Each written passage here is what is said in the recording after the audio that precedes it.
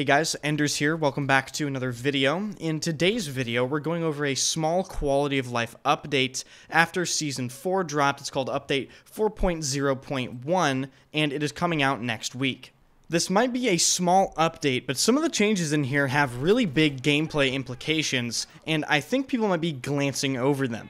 So let's just jump right into all of this stuff. Of course, if you enjoy the videos, hit the like button and subscribe to the channel. I post regularly and I stream every single day at twitch.tv/enders. Drop my channel a follow. I might be playing in a tournament right now. First link in the description.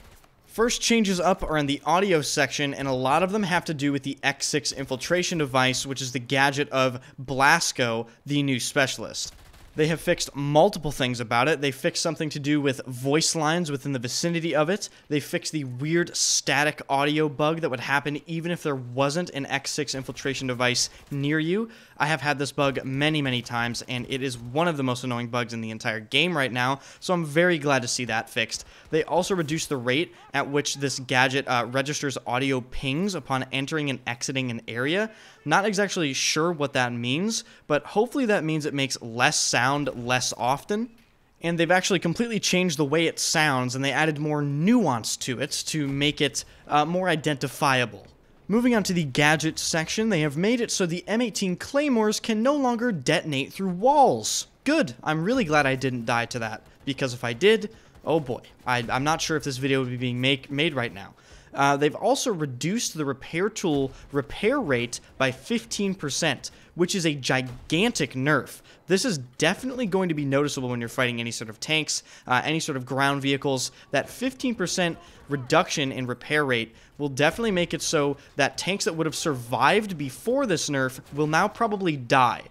A couple changes to the Tracer Dart. Some people think the Tracer Dart was over-nerfed in the previous patch that nerfed it, so DICE went ahead and is slightly rebuffing it. The Tracer Dart will now last 16 seconds. They also fixed multiple issues of the Tracer Dart just not working at all.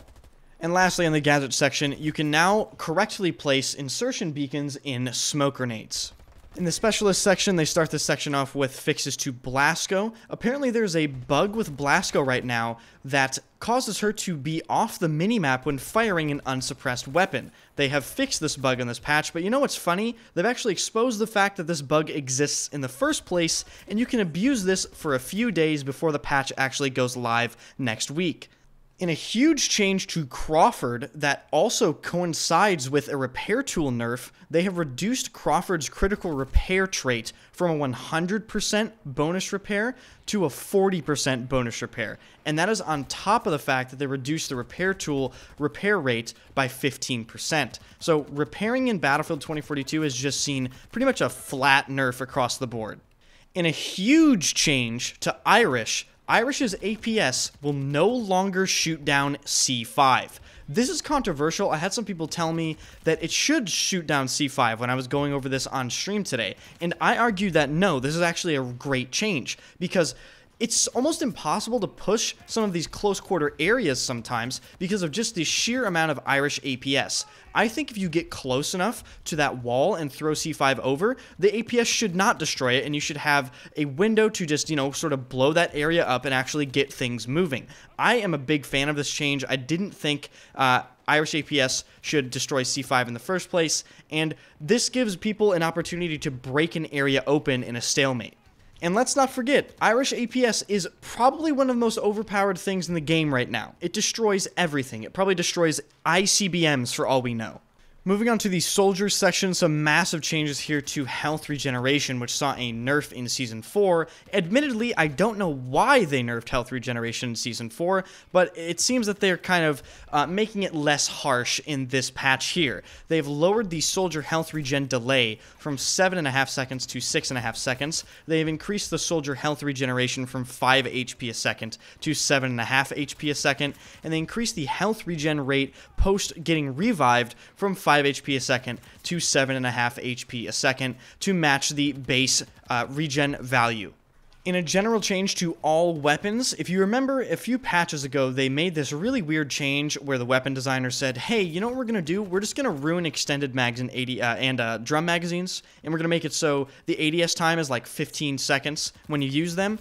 Well, they finally fully removed that ADS penalty from all magazines in this patch. It is back to where it was and where it should have stayed.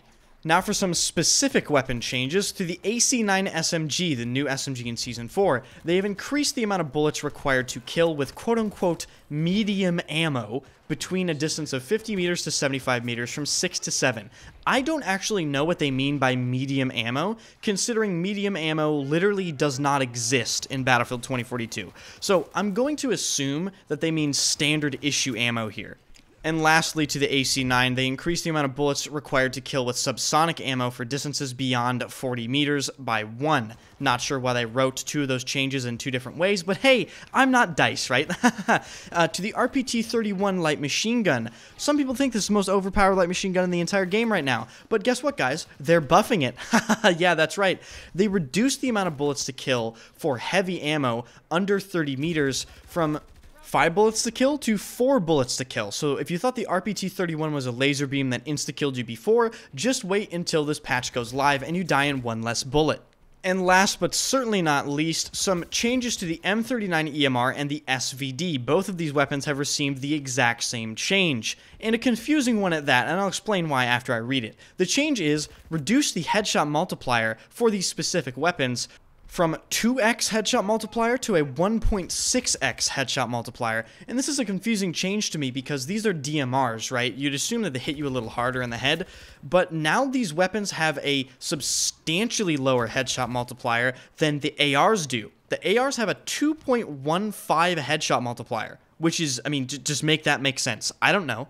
And just before we get into the last change, if you enjoyed the video, hit the like button, and of course subscribe to the channel. I post videos regularly to the channel, and of course I stream every single day. And the last change of this patch, guys, this is a big one. Hold your breath. I mean, hold on to something.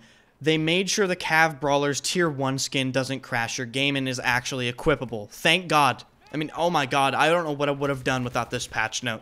That is going to do it for this video, guys. Thank you guys so much for watching. Really do appreciate it. This patch is not out yet, just a bit of a clarification. It is coming out next week, assume Monday or Tuesday. And if you're not in the Discord, I don't know what you're doing.